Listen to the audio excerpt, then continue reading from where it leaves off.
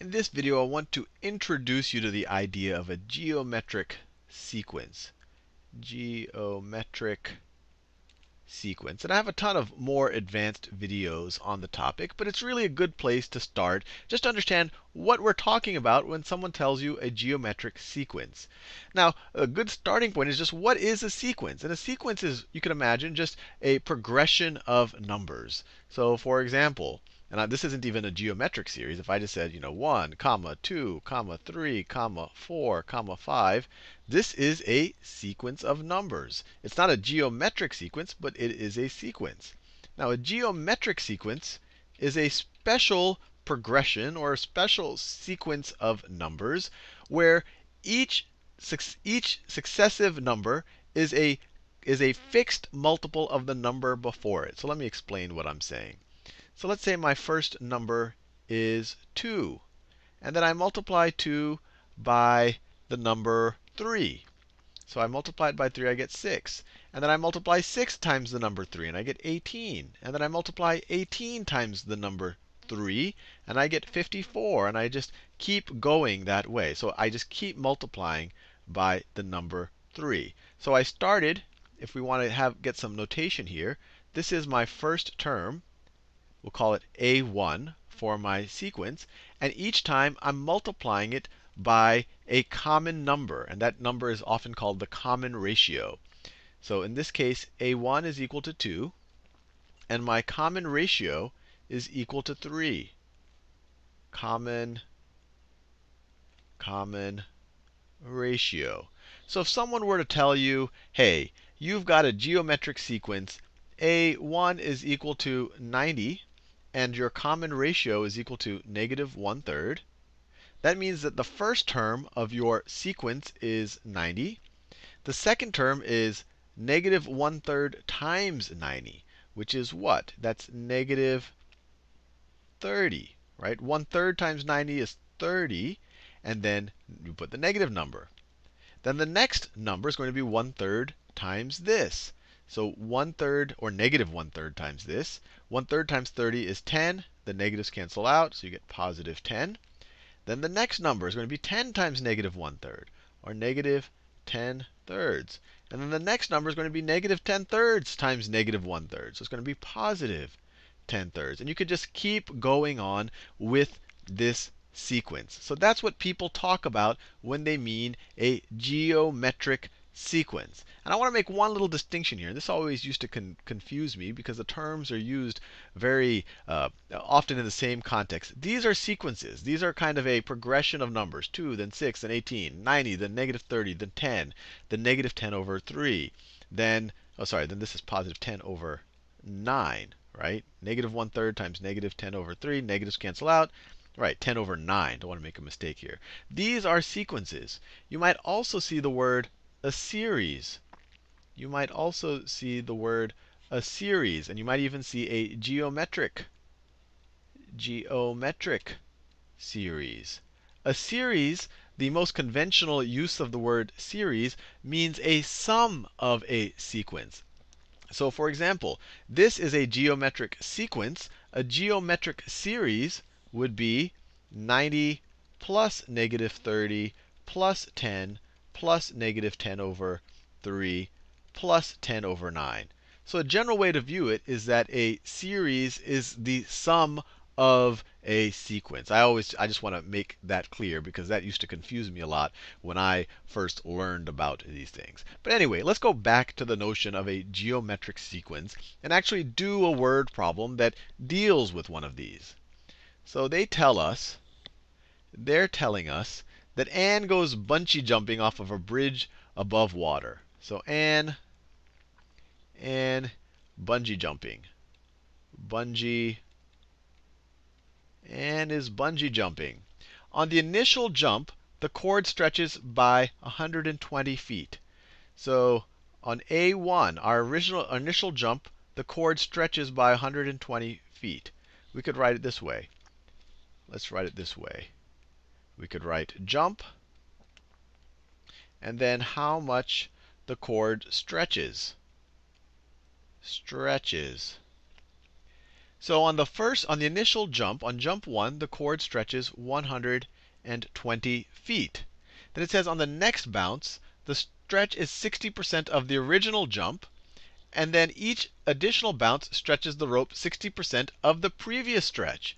So here the common ratio, where each successive term in our sequence is going to be 60% of the previous term, or it's going to be 0.6 times the previous term. So on the second jump, we're going to stretch 60% of that, or 0.6 times 120, which is equal to what? That's equal to 72. Then on the third jump, we're going to stretch 0.6 of 72, or 0.6 times this. So it would be 0.6 times 0.6 times 120. And then on the fourth jump,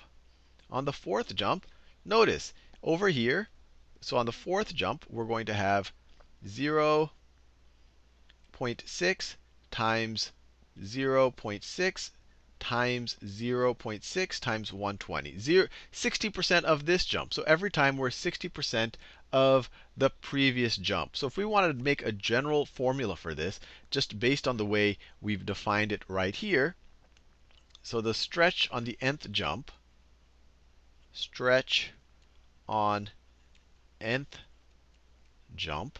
what would it be? So let's see, we start at 120. 120 times 0.6 times 0.6, let me do the 0.6 here, times 0.6 to the what? To the n minus 1. Now how did I get this? Let me write this a little bit neater. So this is equal to 0.6. Actually, let me write the 120 first. This is equal to 120 times 0.6 to the n minus 1. How did I get that? Well, we're defining the first jump as stretching 120 feet. So when you put n is equal to 1 here, you get 1 minus 1, 0. So you have 0.6 to the 0th power, so you just get a 1 here. And that's exactly what happened on the first jump. Then on the second jump, you put a 2 minus 1. And notice, 2 minus 1 is the first power, and we have exactly 1.6 here. So I figured it was n minus 1 because when n is 2, we have 1.6. When n is 3, we have 2.6's multiplied by themselves. When n is 4, we have 0.6 to the third power. So whatever n is, we're taking 0.6 to the n minus 1th power. And of course, we're multiplying that times 120. Now, in the question, they also ask us, what will be the rope stretch on the 12th bounce? On the 12th bounce. And over here, I'm going to use the calculator. And actually, let me correct this a little bit. This isn't incorrect, but they're talking about the bounce. And we could call the jump the 0th bounce. So let me change that. This isn't wrong, but I want to make it a little bit more. I think this is where they're going with the problem. So you can view the initial stretch as the 0th bounce. So let me, instead of labeling it jump, let me label it bounce. So the initial stretch is the 0th bounce. Then this would be the first bounce, the second bounce, the third bounce.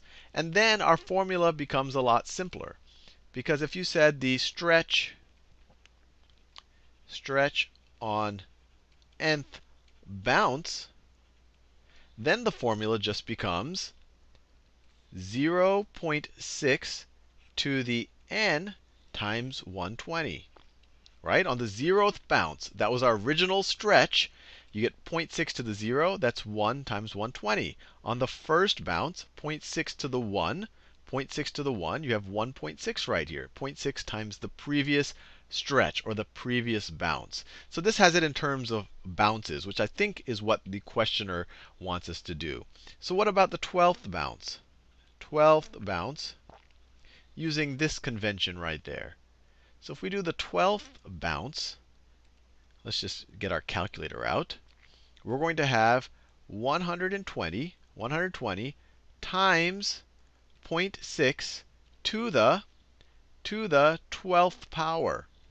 And it hopefully will get order of operations right, because exponents take precedence over multiplication. So it'll just take the 0.6 to the 12th power only. And so this is equal to 0.26 feet. So this is equal to 0.26 feet.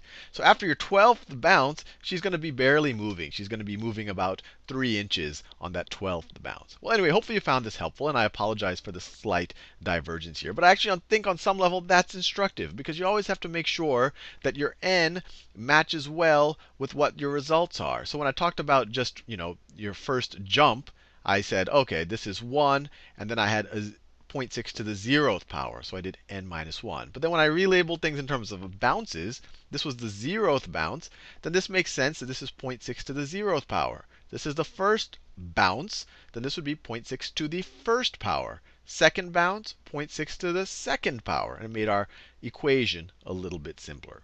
Anyway, hopefully you found that interesting.